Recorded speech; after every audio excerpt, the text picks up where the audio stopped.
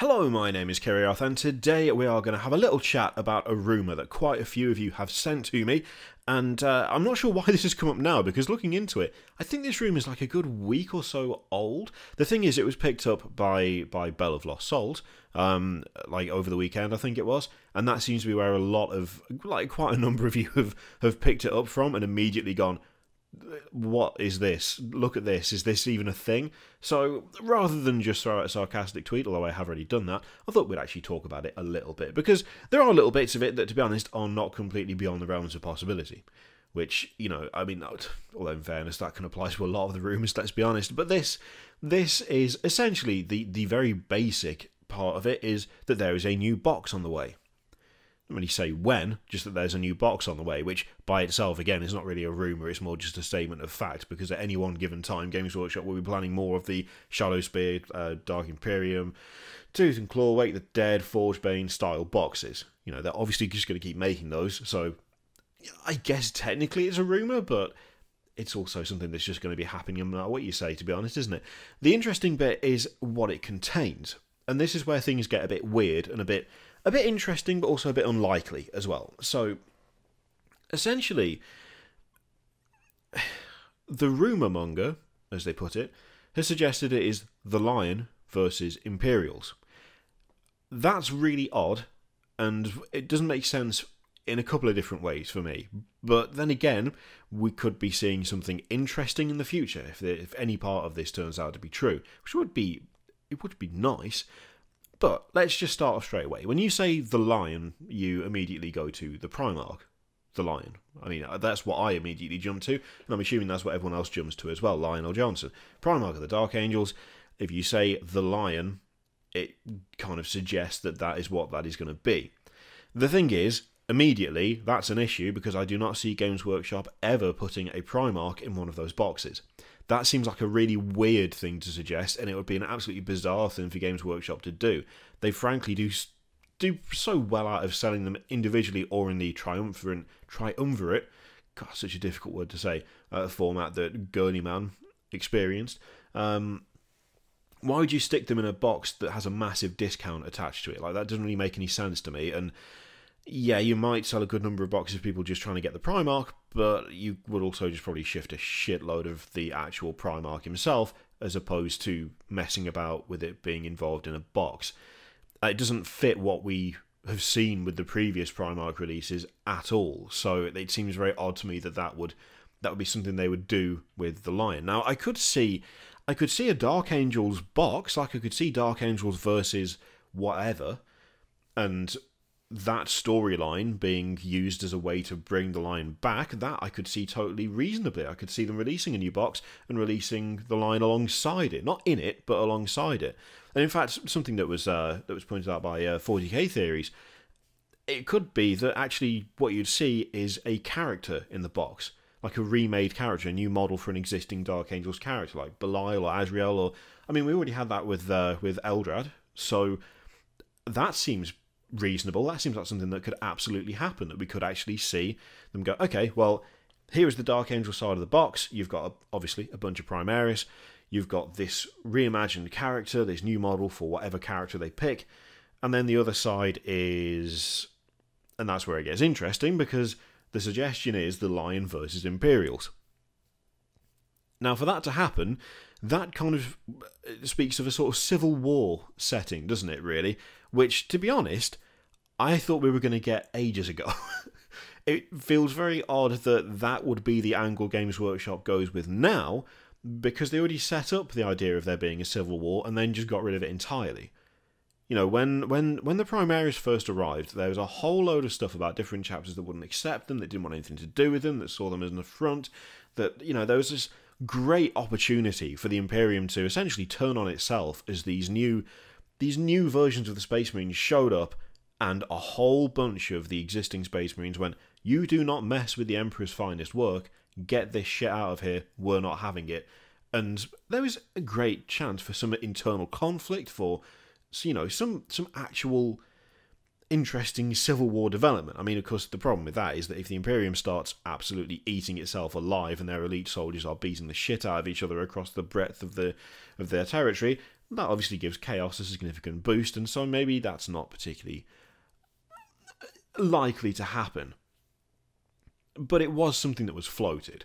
There were multiple points in that storyline where it was like, no, this chapter does not like Primaries. Oh, they've accepted them anyway? Okay, sure, cool. Dark Angels being a prime example of, all prepared to cause trouble, and then just, no, it's fine, we'll take them. Like, that felt like a missed opportunity. For that to happen now would be very weird, because we are now, 200 years on the timeline or whatever. So for the Lion to suddenly show up and go, oh no, actually, we're not having Primaries, let's go to war with ourselves, that seems kind of unlikely. It could be something to do with maybe Space Wolves versus Dark Angels. Maybe another chapter has discovered the Dark Angels' secret of, how a bunch of them are effectively traitors. Maybe something like that, but even that seems a little bit weird. It seems a little bit strange. I suppose you could also suggest, well, what if the Lion has turned traitor? Maybe that's what's happened. Maybe he's actually attempting to form like an Imperium Secundus or something, or has actually formed a Chaos, but then that would probably not go down all that well, because for all of the memery of Dark Angels are actually traitors, I don't know how many people would actually approve of that being legitimate canon. Like, it's very much like the joke. I'm not entirely sure that people would go, oh, I was actually really hoping that my chosen chapter would turn out to be Chaos. That's really cool. I don't know if that would really work or go down well with the fan base as a whole. So, it's a weird one. Because the thing is, it's one of those things where I'd quite like it to be true, but there's just so many bits that don't seem all that likely or seem all that reliable. It seems just a bit too out of left field. I would not ever think that Games Workshop would put a Primarch in one of those boxes. I also don't think that Games Workshop would just stick two different sets of Space Marines in those boxes. Now, I'm saying that now. I know exactly what a whole bunch of you are now thinking. Have you forgotten about Burning of Prospero and Betrayal at Cal? That is literally exactly what they did. That is exactly what they did. For the Horus Heresy, which was literally Space Marines fighting Space Marines. That is what the Horus Heresy was. Those two boxes don't fall under the same umbrella as 40k. Yeah, they were very useful, and you could take the stuff that you got in them and make 40k armies out of it, but they weren't built specifically for that. They took place in the Horus Heresy, as the names suggest.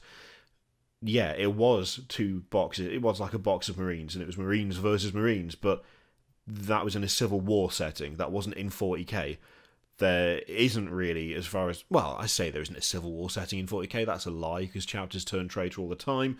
There are constant uprisings. There's a whole load of bullshit that goes on where people just stop following the Emperor or decide they're going to, secede from the Imperium. All of that stuff. It does happen, but let's face it, it's not part of the current arc. Let's put it that way.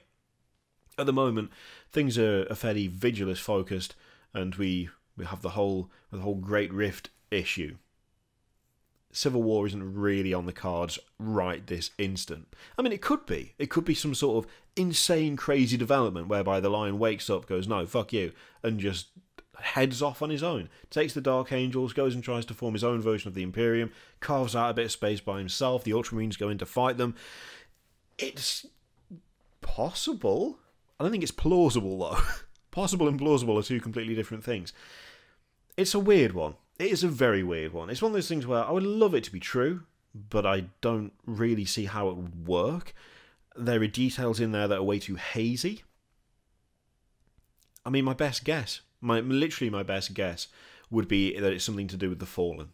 I can easily see, well, more easily see a box that is Dark Angels versus Fallen, and the Fallen are getting some sort of upgrade. That would actually be very interesting. That would be kind of cool. It would be a genuinely interesting way to expand on the Fallen and the Dark Angel slightly if we actually had a box whereby you have the Dark Angel side led by whatever character they remodel. You have the Lion being released as a standalone product, and then you have on the other side of the box the Fallen, who get expanded upon. they get access to more stuff, or they have their own little mini codex, or they get their own proper little index, or like a white dwarf index, or something like that. That's the... If you were to stick with the Lion versus Imperials, that is the thing that I would go for. But then again, even then, the Lion would be on the wrong side, because you would think the Lion would be with the Imperials, not with the Fallen, unless there's some sort of great trickery going on whereby he's somehow accidentally fighting on the side of the Fallen against the... It's odd. It's weird. And I would kind of like something like that, but I don't know whether it's something that Games Workshop would go all in on. I don't know if we'd see a box that would be that convoluted and that kind of reliant on external fluff. I mean, when you get right down to it, Necrons versus Admech was unusual, but it was also Imperium versus Xenos. Then we had Tooth and Claw, which was Imperium versus Xenos, and we had Way of the Dead, which was Imperium versus Xenos, and then, of course, Shadow Spear is just Imperium versus Chaos, which all of these are like... There were some interesting combinations, yeah, but they were still standard.